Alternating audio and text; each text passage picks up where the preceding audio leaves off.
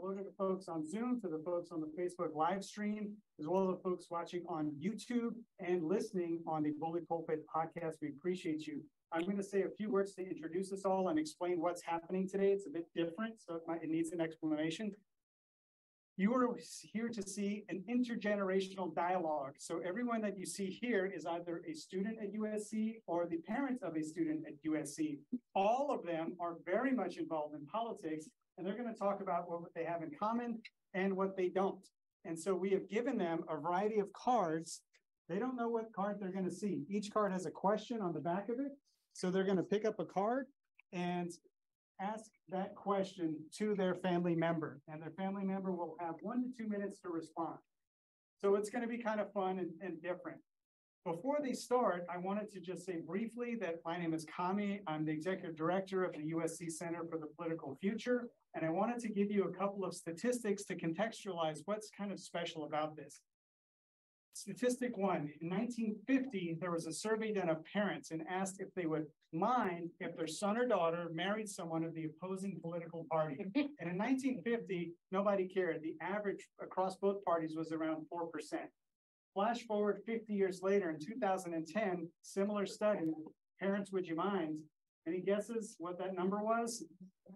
It was around 40%, around 40%.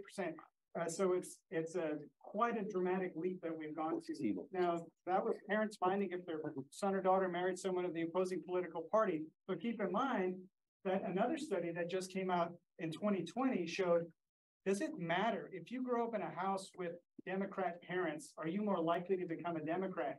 The opposite is in fact true. You are less likely to follow in your parents' political ideology than your child. And so if you don't want your son or daughter to marry someone of the opposing political party, then just keep doing what you're doing, and they're going to end up on your side anyways. So that is some contextualizing stats. I wanted you guys to know before we leave today, we brought a bunch of gifts you're welcome to take with you. They're mugs, books, buttons, that represent some element of our programming at the Center for the Political Future.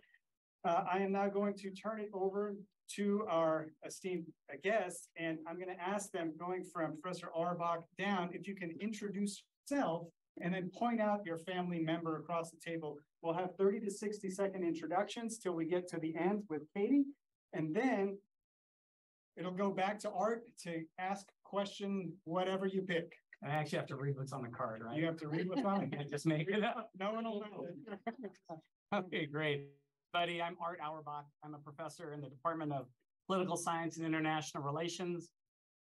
One of the other roles I play is I'm also the internship director at the Unruh Institute of Politics, which is part of the Center for the Political Future. It's a lot of words to say. I help kids get placed in internships, political and otherwise, here at USC during the academic year and during the summer. And that is my beautiful daughter on the end, Katie. And we'll look forward to hearing from her in a second. Rusty. Well, thank you. And I am honored to be here with all of you. And thank you, Kami, and the Center for the Political for hosting and sponsoring this. Most important, I'm Alexis Areias' dad. And I started life as a dairy farmer in the Central Valley, ended up in the state legislature in 1982, and later chaired the Coastal Commission in California and was director of state parks when Gray Davis, my classmate in the state assembly, was elected governor. So that's kind of what I've been doing. I'm a partner and founder of California Strategies, which is a political public affairs firm that operates all over the state. Thank you. Hi, everybody.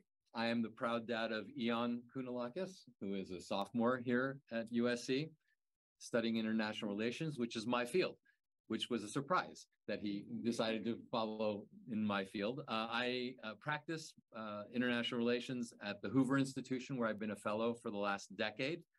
And prior to that, I was a foreign correspondent, mainly in Eastern Europe, covering the fall and collapse of communism in the Soviet Union, where I lived for a while. And the reason I think I'm sort of part of the political scene is not just because I covered international politics, but I happen to be married to California's Lieutenant Governor, Eleni, who I think is going to be putting questions up on the board. Awesome. So my name is Eon Kounalakis. I'm a double major in international relations and Chinese, definitely following my parents' footsteps a little bit with the international relations bit. But they also forced me into a Chinese school at a young age. So yeah. Chinese. And yeah, I look forward to talking about today. Amazing. Awesome. Yeah. Well, hi, everyone. My name is Alexis Areias. I am a political science major here at USC, minor in Middle Eastern Studies. I'm in my 5th year, finishing up my final semester. During my time at USC, I served as student body president, which is a phenomenal experience. And as of now, I'm currently working on one of the mayoral campaigns here in Los Angeles. So getting ready for November 8th. And yeah, it's a little bit about me. So over to you, Katie. Hi, everyone. I'm Katy Auerbach. I am the daughter of Arthur Auerbach, who has traumatized many students with horrible midterms over the past years. Wasn't that bad? And last spring, I graduated from USC with I majored in journalism and minored in English creative writing. And now I am pursuing my master's in public relations and advertising. I'm very passionate about politics and combining both my interest in creative and storytelling. And I work in political consulting here in downtown Los Angeles. And I just wanted to add also, that's great. I also have a USC connection in that I was a mid-career fellow at the Annenberg School in international journalism. So spot on. And you've been invited back. I've been invited back. All right. Do I have the go ahead? All right. Let me go for lucky number 15. I don't know why. We'll see what this says. All right. So Katie answers it, right? Is that how we do this? All right, Kate. Who's been the most influential person in your career? Set up. I'm just saying. Jack. I swear it's what it says. Verify. Promoted. I give the honor to just one person. I do have to give it to 2. Growing up, I'm a Trojan legacy. My mom attended USC and graduated 84. No. 90. Sorry. Anyways, but growing up a Trojan legacy, I've had the honor of coming to this campus ever since I was a little girl. This has always been my dream school, and my parents have worked very hard to get to where they are today. And I've caved into politics, and I'm super interested in it because of Dad. So I'm very grateful for both Mom and Dad. What a diplomat. Wow. Good job. All right, Rusty, I think you're up. Let's go with 11 over here. Okay. What did you want to be when you grew up? What did you want to be when you grew up? Did you always know you wanted to do something political? It's a great question. From about the ages of 4 to probably 12, I was convinced I was going to be in the Central Intelligence Agency. I really wanted to be a spy. It was a big thing. I'm sure you'll remember that, Dad. And I think I wasn't sure that I wanted to do anything political in particular. I think it was sort of as I started to get into middle school, high school, and started to pay a lot closer attention to the world, around me, and just kind of the complexities and issues that we're seeing all around us. But definitely caught the bug, I think, from a very young age. Always had a big appreciation for it. And so, yeah, something that developed there. Okay. Well, since we're at USC, we're number 1. And so I thought I would go with this one. Eon, how do you communicate with people that you totally disagree with on most issues? Respectfully, yes. First of all, that's a really important one. But I think one thing that my parents have really taught me is to listen to everyone, hear them out. And if I disagree with them, that's something that can be talked about. But it's always in a respectful manner. When I was growing up, my mom was the United States ambassador to Hungary, and that was during the rise of Viktor Orban. So if she can be the United States ambassador while Viktor Orban is the new prime minister, I mean, I think I can talk to someone who has a little bit of a different outlook than I do. I think you're up. Oh, yeah. You get to choose. Sorry, that was a jump. What was your first job in politics, Dad? So that's an easy one because I remember I walked precincts for an assembly member in Northern California named Lou Papin. And yeah, that's basically what I did. I would, at 12, 13 years old.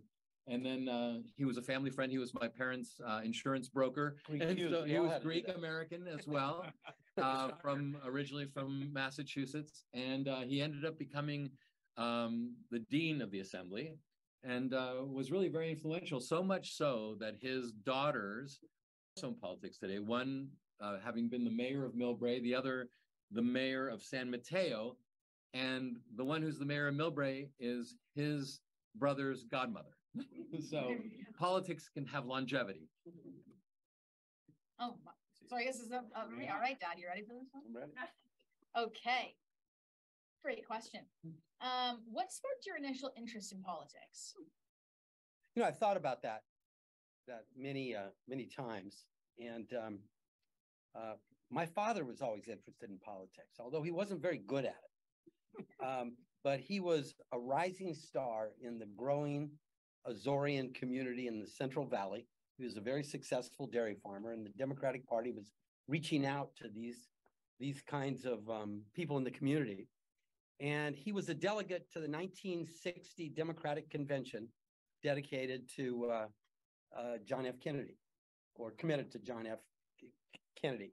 And he went to the convention with my mother. That was a big highlight. We still have all the memorabilia that they brought back from that convention. And then a little later that year,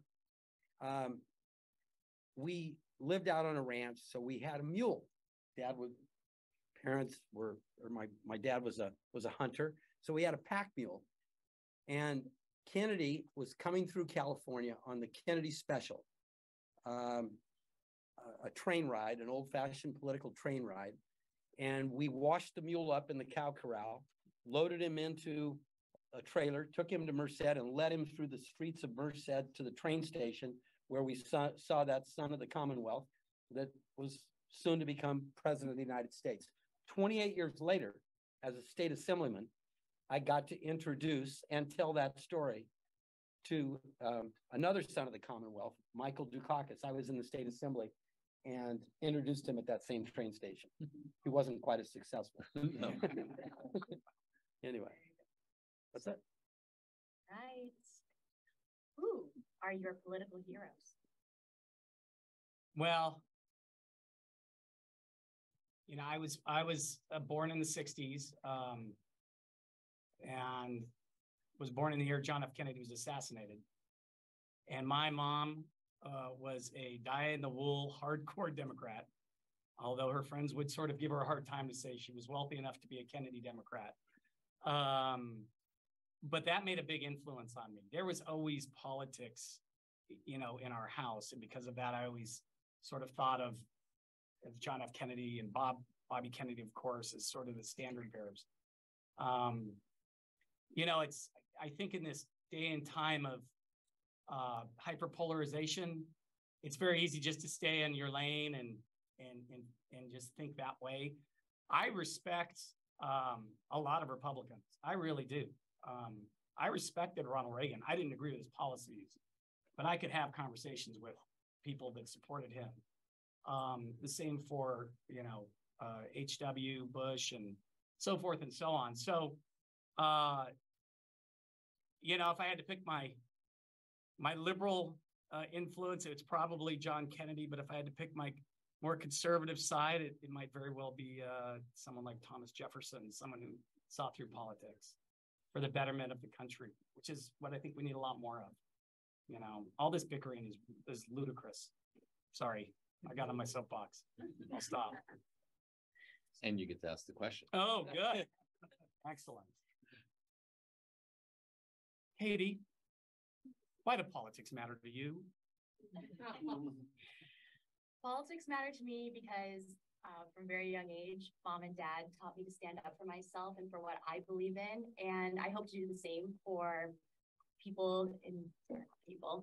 everybody in this room. I really want to heighten people's beliefs and values and see that in the media and show that to everyone in our legislation. Great. My turn. Like a good one.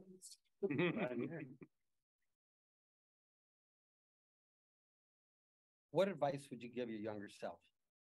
Oh, this is a good one. But you are your younger I sister. give that. Way young. I think that was designed for us. That's exactly.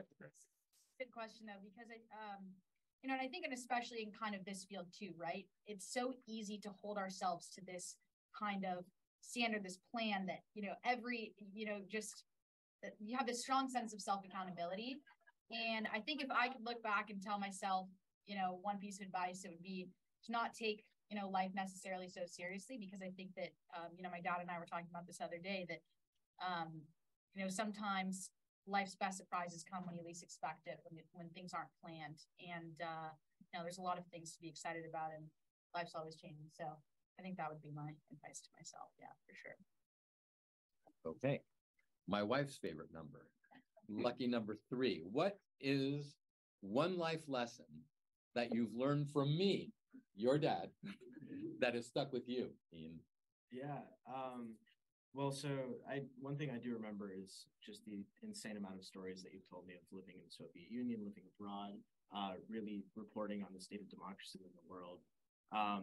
And compared to how you kind of started out, that wasn't necessarily the most direct path. So I think just the biggest lesson, it's kind of cliche, but if you work hard enough, if you really care about what you're doing, the sky's the limit. So. This is a love fest. It is. Certainly, yes. Oh, you yeah. Pass me now. That always throws me out. Yeah. One after the other. Okay. So, Dad, what is your first memory of public service with me? So, my first memory of you in politics, and I guess it was in public service, was you in my arms as I was introducing you to Barack Obama. And you have this picture, and I don't know, this was before the primaries. This is way early, when he was running pretty far behind Hillary Clinton. And so he was, he wasn't being rushed the way that he eventually became rushed as he grew in popularity and success. And what was clear was that he really missed his kids because he was on the trail. And whenever he had a chance to find or see or hold or touch a kid, he would do so. And so when you were looking in his eyes, and you guys kind of connected, and he said, you're going to be a great citizen. And I thought, okay, well, that's not exactly your first public service effort, but it felt like it, because it felt like he anointed you to some degree. So I'll take it. Yeah, well, that's from Barack Obama's lips. And now his daughter goes to USC. Go get him. He should be here. They should be. Yeah. I'll step out for that. Yeah. Me too. All 3 of us. Yeah, exactly. There you go. Oh, I think you're right. I'm the next question. All right, Dad, number 6. Here we go. All right. What is your dream job / career in politics? Oh, my dream job, but I think the train's left the station, but would have been to be a United States Senator. But now at this stage of my career, to serve on the Board of Regents of the University of California. Pretty good at that.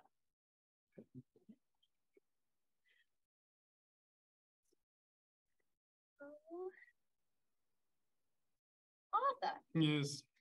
what political issues matter most to you, and why? Well, it's funny you ask, Katie. Gosh, do you go, federal? Do you go state? I'll do both, right? When in doubt, just talk. That's what I do. I think, and I mean this sincerely, on the federal level, as an assurance that our democracy continues to thrive.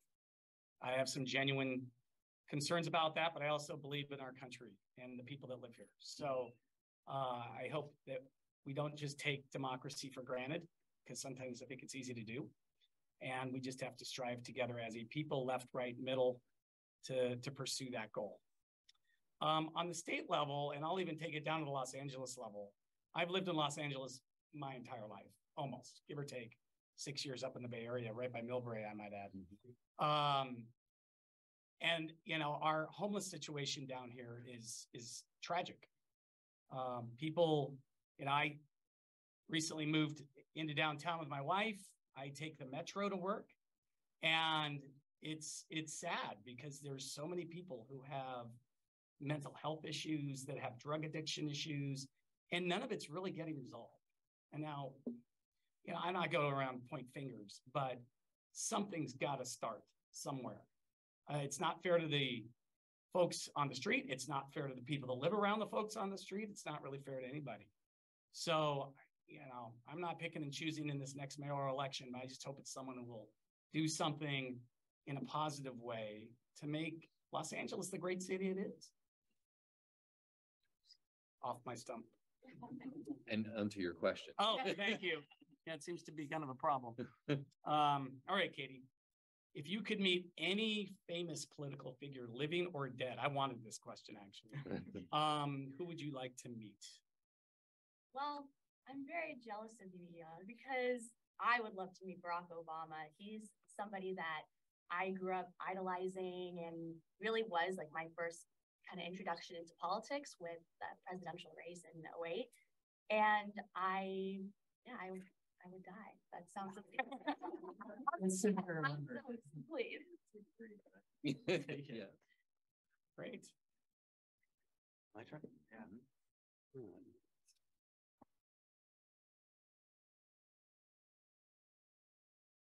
What's been the most pivotal moment in your career thus far? Good question.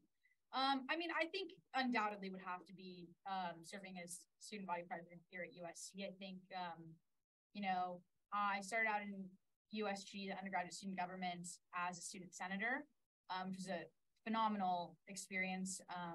Obviously through COVID became very difficult. And then beginning my term as president here, during that time coming out of COVID, I learned a lot. And it was obviously a very fulfilling job. It was very difficult, very, very difficult job. And I think that it ways that I, never could have for the work that I'm doing now, that I'm sure I will take those lessons and later on into my career as well. And I think in a lot of ways sort of promoted, this idea that, okay, maybe I should stick around LA and kind of look at local politics here. And so I'm very, very grateful for that opportunity and the, opportunity to do that. So, yeah. Well, thank you for your service. Lucky 13. Okay. What is one thing you wish for me, again, in my career? For you and your career. So I am excited for you to be a professor at USC next semester. There you go. It's suiting that the last question is. Yeah, about me. Yeah. Makes sense. And I'm just excited to see you down here. I hope you have a really great semester. I think that is that would be the pinnacle of your career, to have fun with me at USC next semester. So, that's the last question. I will tell you, speaking from a parent who's got a daughter here, we have tea, coffee, drinks, whatever, at least every week or two. It's phenomenal. Okay. He'd make a good first partner too. And I'm going to his first gig tonight. So. Yeah, 9:30 surf house. Like, awesome. So what's the next? What's up next? Keep going, guys. It's too good. Well, if you repeat questions, it's okay. All right. all right. Should we mix them up? Yeah, let's mix them up. Let's That'd be mix them kinda up. fun. Okay. It works. There you go. All right, I remember Ian, my it's your favorite number. turn. All right. Did we do this one? Well, I think I asked you that. Or no, maybe somebody else. Anyway. Well, that works. No, yeah. Okay. I think. What did you want to be when you grew up? Did you always know you wanted to do something political? No. So growing up, my parents were immigrants. They were refugees to the country. So they didn't have an opportunity for education. My dad never went to high school. My mom finished high school. So when they came to this country, they really only understood two professions, and those were the ones that they interacted with, doctors and lawyers. And so I had to be either a doctor or a lawyer. And so I found out very quickly that I didn't want to become either of them when I went to college. I didn't like being in hospitals, and I certainly didn't understand the appeal back then of being a lawyer. And so so shortly after I figured out what I didn't want to be, I figured out that journalism would be the pathway for my future. And so that's what I wanted to be. And it worked out. Thank you. Nice. Awesome. Great. Okay. Hopefully. Okay. I don't know. What is one life lesson that you've learned from me that has stuck with you? Excellent. I'm excited to hear this one. Yeah, me too.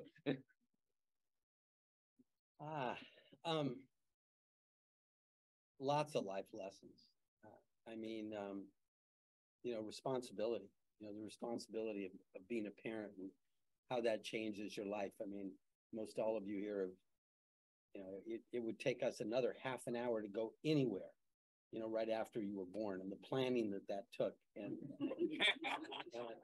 and everything else. And then, just the sheer joy of watching you grow up, and the pride. But I would also say that, and it's a cliche, it's become a cliche, that you plan, your parents plan, and God laughs. And it's true. All our best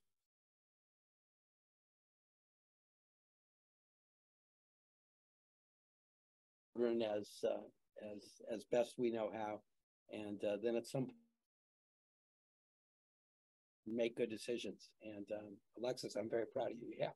Thanks, Dad.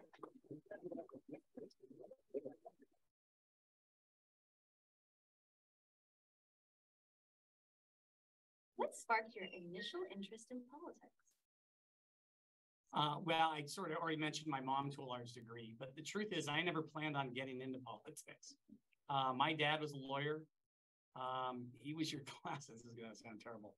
He was an ambulance chaser. He was a tort lawyer up in the Bay Area, and his passion was not the law. The law was a means to an end for him. He loved jazz, so he opened up a small jazz club in the Bay Area in the 50s and 60s, and he ran that until, unfortunately, he passed when I was very young. And my mom always reminded me, sort of whispering in my ear, "You're going to be a lawyer one day. You're going to be a lawyer one day." And then there's that moment that I think most people have, sort of mid-high school. I'm going to be a lawyer. I wonder what that really means. But it's, I started out my career at the California Attorney General's office. So I was a prosecutor for 10 years. And that certainly had political implications. And I think the longer I was there and dealing with, very heavy duty issues, part of my job was to prosecute death penalty cases. That's what I did. It just sort of reinvigorated my interest in politics to really think about it more systemically, I think. Had the opportunity, I was there for 10 years. It was great. I love my job, but if I had to do it for another 20, I would have hated myself. So, I shifted to academia and sort of combined my former career as a prosecutor with politics and public law and judicial decision-making, which is what I teach here. So it's been a nice melding of the two. I left the law before I got to hate it, which I think is also quite nice. I am not a huge cheerleader for law school. I think I tell students, go to law school with purpose. Don't go to law school to start collecting degrees. It's too expensive now. When I went to Pepperdine, it was 16 grand a year. Now it's probably 80 grand a year, maybe more, who knows? So I think one of the values is that I can pass that on to my students and give them some perspective. And some students I talk out of law school, some I talk into law school. So there you go. I was talked out. All right, back we go. AT, who are your political heroes? I think you asked me that once. So. My political heroes. I would honestly have to say Hillary Clinton. And I know she's a bit controversial and she had a really interesting campaign, but she learned how to, I don't know, kind of colloquial, but like take all the hate and really keep going and persevere through her career, accepting as much hate in the media, in person, when she's debating, and keep going. And she truly did. She went and she tried her best, and she may not have succeeded, but she might be happier at the end of the day. Is it fair enough? Sorry, I'm like cheering my daughter. It's allowed. Alexis, if you could meet one famous political figure, living or dead, who would you like to meet? Easy. And I think if I had the choice to meet, one political figure, dead or alive, would definitely have to be Robert Kennedy. I think most people who know me know that I have kind of a bit of an obsession with the guy. It just obviously came into public life at a very kind of divisive and polarizing time, I think, in our country's history. And was really a figure that promoted a lot of change, and I just admire him a lot. So you gave me that quote, Dad. I still wake up to it every morning. Yeah, it's a great quote from a speech that Kennedy gave to the students at UC Berkeley. If you get a chance, you got to look it up. Yeah, and if you have time, look it up. It's Robert Kennedy at Berkeley about living on an island of privilege and what you do with your talents and how you use them and how you feel about that upon reflecting upon your life. And I put it on all my kids' walls, and hopefully they read it once in a while. When I got to Alexis's apartment last night, I noticed it up on the wall, and I got a big happy feeling. Well, Hillary Clinton's big in our family, and Governor Newsom's favorite political figure is, in fact, Robert Kennedy. So you share that with the governor. All right, Ian, you get to think about what you were like younger and give you that younger self some advice. So as the youngest person here, I definitely have a platform to stand on. I think two things. One, I'd probably tell myself to eat breakfast in the morning, just today. I'm kind of hungry. And then the second, and then the second thing, I don't know. Again, I think don't take life so seriously. It's just such an important thing to do. I obviously grew up in international politics. I grew up in an embassy. I grew up with my mom being the lieutenant governor and my dad having all these stories of working as a foreign correspondent. And throughout all that, I've been a musician. I've been focused on music, and I am studying GIS as well as everything else I'm doing at USC. So I think that you can't let yourself be contained by any particular path that you see for yourself in life, or just blindly follow the footsteps of someone else. So luckily my dad was actually the one who got me into music. And my mom has been supporting me. She's actually coming to my show tonight. So again, the offer is still open. Surf club. That's right. West 29th. It's going to be a time. So yeah, I think I'm really happy with the way my life has gone so far, and I'm looking forward to the rest of it. Thank you. And now I have to choose a question. So there goes my. Who has been the most influential person in your career, Dad? Well, I'd say that one journalist, but also some of the people that I've covered or have befriended, right? And so in my career, I'd say it was Rod Nordland, who is the New York Times correspondent. He's not well these days, but he was the Rome bureau chief at the time when I was first working in Rome. And he taught me all kinds of things, like how not to write down bribes on my expense account, and things of that sort that really were important for New York to understand or not understand. But I'd say probably more important in my career were people who were not in my profession, but those who I either got to know or who I covered. And I break them down to three people. One was Václav Havel, who I got to know during the revolution and then got to know during my 2 years living in Prague. An amazing man, just heroic in every way. Another is somebody and who's still a friend, Leopoldo Lopez. Leopoldo ran for president, but was knocked out of the presidency and put into jail and into solitary confinement in Venezuela, and lives in exile in Spain right now. And the third person was somebody I met last September, who I know you all know.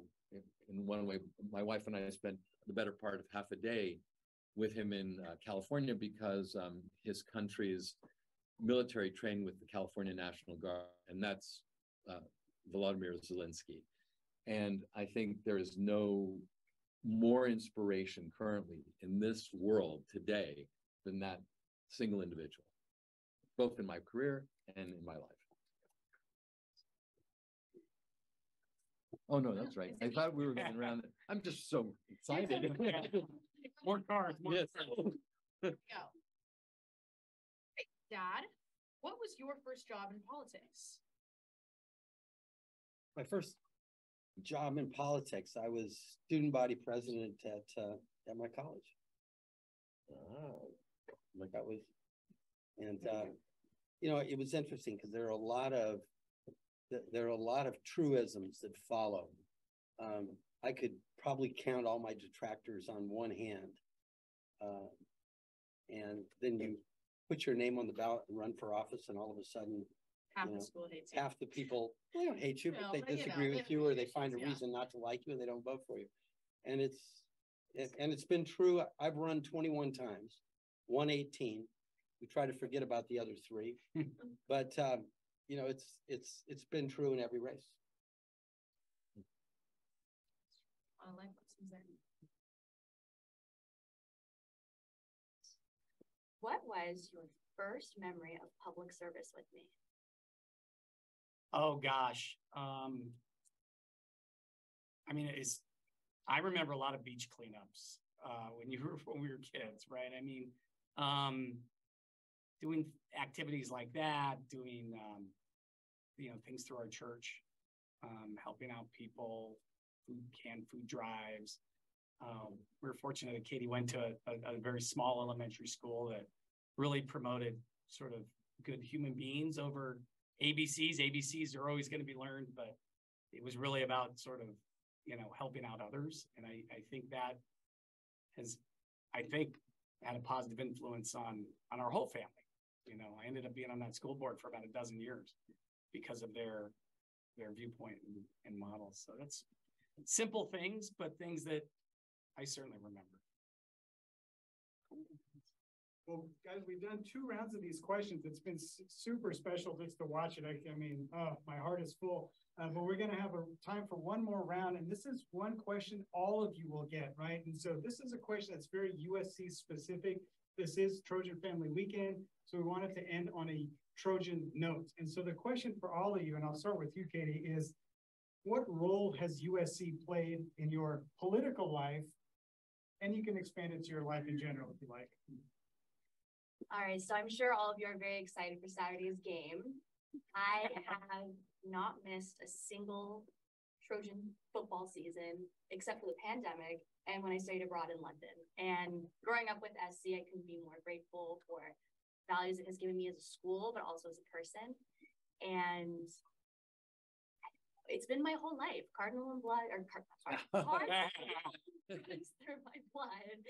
And I am very grateful for what my parents have endowed me with. And in terms of politics, just being exposed through the Center for Political Future, they bring in speakers all the time. I have to thank Nicole Pompilio. I don't know where she is, but shout out to my girl who actually helped me get my internship in political consulting. And without her help, I wouldn't have been able to do it. And I love visiting her and my dad every once a week, and I couldn't be more thankful. Awesome. I think obviously in so many ways, like obviously my time in undergraduate student government, I think I learned a lot, as I was mentioning before, but at a school like USC as well, as you meet people. I mean, the people that you meet at this university is unlike anything you will find anywhere else in the world. People from all over with just so many different experiences and from so many different backgrounds. And I think I've learned some of the most just from the individuals that I've crossed paths with from my time at USC. The exposure, I mean, you know, the speakers that we see at this university, many of which I think are brought in by CPF, anything from, you know, Pete Buttigieg, Gray Davis, amazing people, I think continues to inspire. And, you know, I've learned so much from that as well. But fun fact too, I think that CPF was actually the first real exposure that I had at USC from the Sorrell Summit down in Sacramento, up in Sacramento, and was kind of what really sparked my interest in the University of Southern California. And so without having attended that event, I don't know that I would probably be at this point now. So I'm very, very grateful to CPF for sure. Yeah, so I think the biggest thing for me so far is that I'm currently living under my mother's jurisdiction in California. So definitely location's a big one. But that really allows me to be active in both her campaign and what she's been doing just in the area, and something that I really didn't think I would be doing having lived in San Francisco my whole life. Beyond that, I can't say I've really had much of a political career myself yet as a sophomore in college. But I'm definitely able to take the lessons that my parents have taught me and kind of further really understand what they are and what they mean in my international relations classes, talking to my professors and my fellow students, like these guys right here. So yeah, USC has just been such an incredible opportunity for me so far. It's really helped me develop my own knowledge of the world that we live in. So Eon mentioned that we're from Northern California, and I think you grow up with this real misunderstanding of how the Southland works and what makes it up, because it's so hard to comprehend, especially if you're up there. And then, of course, we had these sports rivalries, which made it, almost adversarial to have any sort of affection for Southern California. And we take your water. Yeah, and so whatever, all of that, right? And so I had lived in many great cities in the world, but I had never lived in the great city of Los Angeles. And so when I got the fellowship to come down here to Annenberg, it really opened up an understanding and the beginning of an understanding of really one of the truly great modern cities in the world. And those of you who live here know what I'm talking about, what comprises that greatness. But the Trojan specific aspect of it that it opened up my world in politics was that the fellowship was an international fellowship, and it focused on Latin America. So during that year, I got to spend some time learning Spanish in Guatemala. We had formal exchange, and I spent a couple of weeks in Cuba. And then I actually spent the entire summer in Mexico City at the Colegio de Mexico.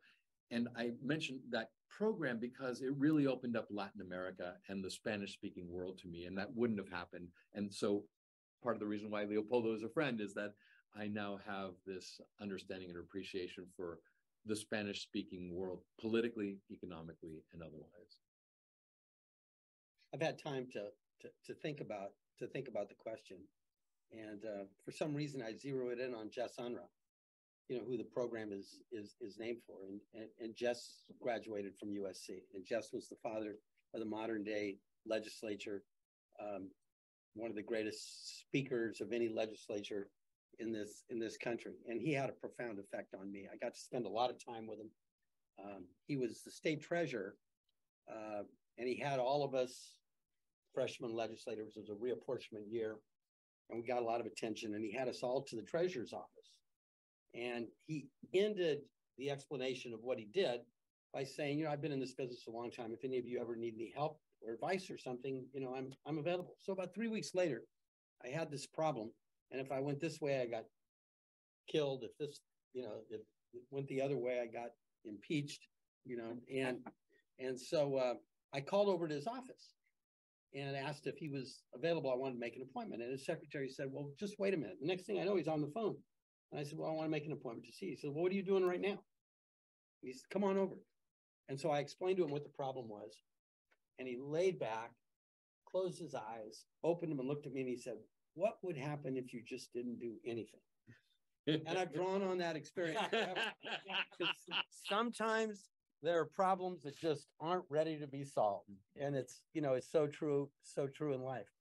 And then and then beyond that, California Strategies has always worked closely as long as we've been around with USC, and we've collaborated with them on various programs and sponsored them. And then one of the other things I'm really thankful for is we went to the state rival across town. That was Alexis's and my first college visit, and she liked it. And we came here, and she said, Dad, we can cancel the other 8 trips because this is it. I want to go here. Tough on my wallet, but well worth it. It's great. USC's been really the opportunity to engage with a population whose mind is not closed off. And that is I love being challenged by young minds and different perspectives. And sometimes I realize just good, bad, or indifferent. It's just given me the opportunity, not just to work with students that are phenomenally brilliant, but also the exposure through the Center for the Political Future, to work with people like, Bob Shrum and Mike Murphy. And, we all come from sort of different angles and perspectives, but we all have the same goal, which is let's make this country work just a little bit better, or a lot of it better. So I want to thank Kami for what he does. He works tirelessly at his job, and I don't think he gets enough kudos for panels like this. So thank you, and thank you all for being here. To our audience who's watching on YouTube, live streamed on Facebook, and who are watching on Zoom, thank you for joining us today. We heard a lot about a lot of different things that we'll call Trojan values, and those include the power of listening, right? That was an amazing exercise we just witnessed. Power of empathy, power of love, and so many other lessons. But I want to end with what you just said, Art, the power of gratitude. So grateful to you all for joining us today for this. This is a very special. This is not a normal panel, and it felt very special. So thank you super much. Hope you guys have a wonderful rest of your Trojan Family Weekend. Thank you to our panel.